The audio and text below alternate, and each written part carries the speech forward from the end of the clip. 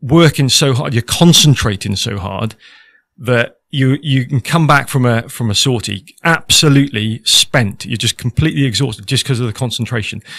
Yeah.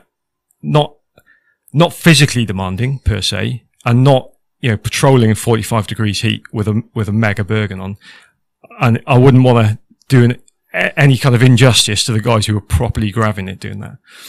But in a different way, it's a different level of fatigue, because the consequences of getting it wrong, of slipping up with, your concentration just slips for a second, or you've accidentally killed your own guys, or you've killed civilians, or you've failed to prevent saving lives because you weren't quick enough to engage some enemy.